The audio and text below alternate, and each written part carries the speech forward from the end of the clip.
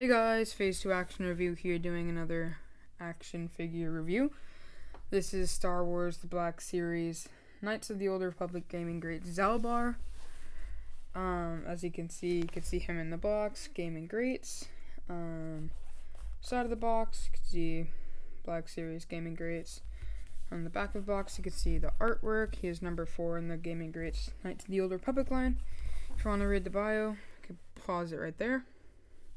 And on the side of the box, you see the artwork. So, I'm pretty excited about this figure. This is my first Wookiee. And, yeah, so let's get him out and see how he is. Alrighty, guys, so I got him out of the packaging, and he is a lot bigger than I was expecting him to be. He's a lot taller. He does come with 2 accessories. He comes with, it's actually a really awesome sword. Just for comparison on how long the sword is, it's taller than this Boba Fett, which he's like an average 6-inch figure. And yeah, so this is one of the accessories he comes with.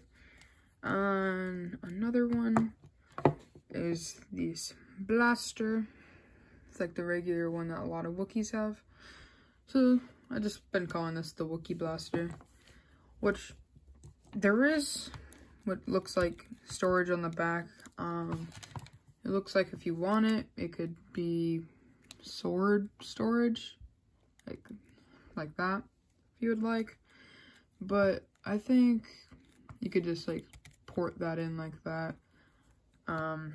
Just put it in the back or something. Pretty sure this is for the gun. The blaster just to port in like that, and boom.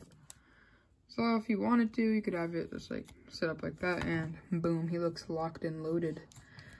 And yeah, so that's pretty much it for his accessories. You can just look at overall detail, which there is a lot of sculpting. I'm pretty sure this is just a repaint of a Chewbacca. I'm not too sure about this head. I don't have any other Wookiees. This is actually my first Wookiee, and it's definitely pretty tall. It's a great figure though. We can go over articulation. So the head can't, I mean, it has a little bit of like wiggly waggly, I guess you could do, but it's not really that really posable. I mean, you can look up barely, look down nothing pretty much, but that's just it for the head. The arms can go all the way around, bend. Is that it? It looks like that's just about it, less than 90.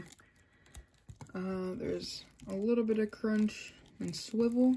The swivel is actually pretty good. Legs can go up about that far, hindering of the fur. Go back about that far. His knees can bend. Oof, these are very tight. See, this one's a lot better. Bend to about 90, if not almost 90. And the feet can't really move a lot. I mean, they can, just to get into a little bit of poses, like can move up and down, swivel around. There is a knee swivel, so you can have them out like that if you would like that. Yep, don't fall. There we go. And yeah, so now that we checked out articulation, his accessories, we can go over to comparison. Going on to comparison, I have Jedi Knight Revan, which they worked together a lot in the books and KOTOR itself. So that's a cool one.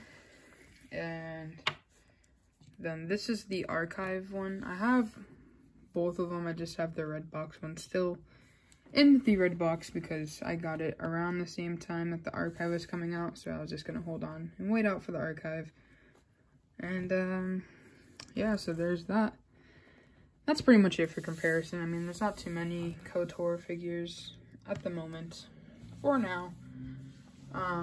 We do have like Bistula Shan coming out, and a few others. And guys, that's gonna be the end of the video. If you enjoy action figure reviews, news, talks, or hauls, hit that subscribe button and hit the like button. I'm gonna have a bunch of different reviews coming up. If you haven't seen, this is one of the figures I got in my haul recently, which that video has been uploaded, so go check that out. And yeah, so hit the like button, consider hitting the subscribe button. I'll see you guys in the next one.